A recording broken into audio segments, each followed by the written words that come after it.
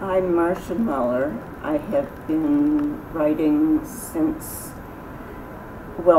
forever, since I was a kid at 12 and published a book about my dog, self-published. But I first sold the Sharon McCone novel, which is my primary series, in 1977, and I've been doing it ever since. When do you think the first Bouchercon, do you remember your first Bouchercon?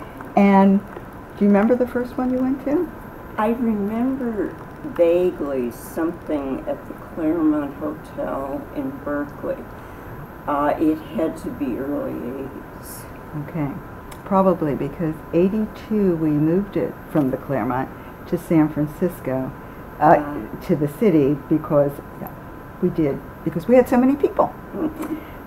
What were your first impressions of either that or maybe the 82 or the 85 or any of the San Francisco Bay Area Bouchercons? Well, I was still very much a newbie writer, and so I was really impressed to meet all these real writers.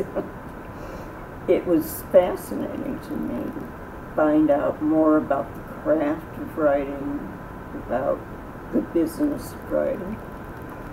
And it was really interesting to see how many of the writers ended up in the bar. The bar. Which leads us to another question. What memories, what impressions do you have? Do you remember anything specific about the bar? I remember a couple of specific things, but they're not fit to not put out in front of the public. Okay, we're just going to pass on that. So, how do you feel about conventions in general, like Bouchercon?